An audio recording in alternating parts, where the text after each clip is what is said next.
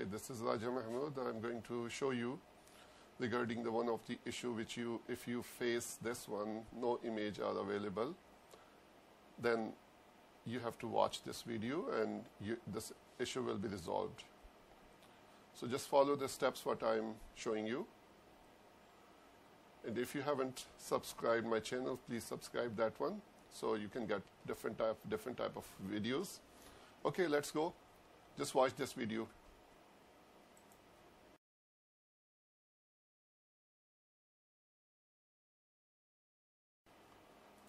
So cancel this one. Yes.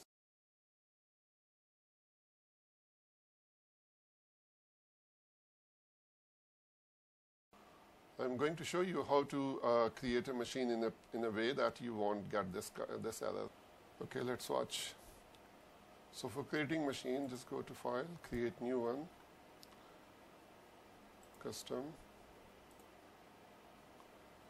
Here just mention you will install operating system later on. Select the machine, Microsoft, whatever you like, which is operating system, you can mention about that one. And the directory you can mention. Next, select UEFI or BIOS, whatever you like. And the RAM you can select, it's up to you, and then NAT or whatever the network connection you want.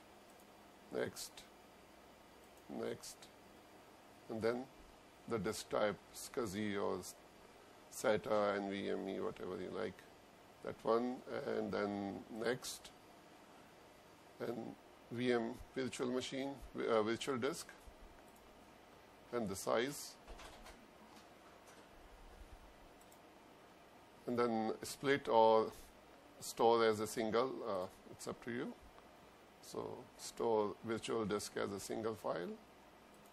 Next, finish.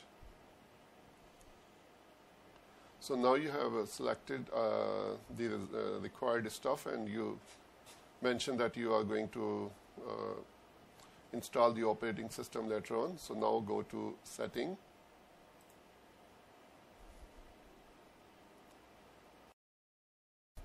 In CD, DVD, select the ISO image, browse,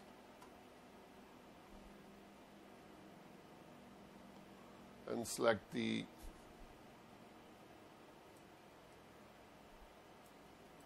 drive from where you want. I have a shared ISO here in ISO.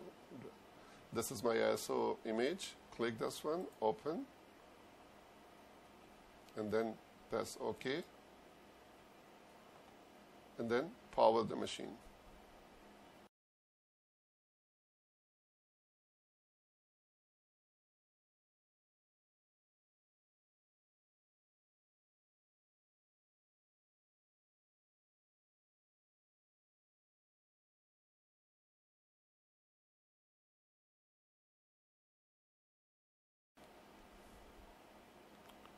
It is loading the operating system now.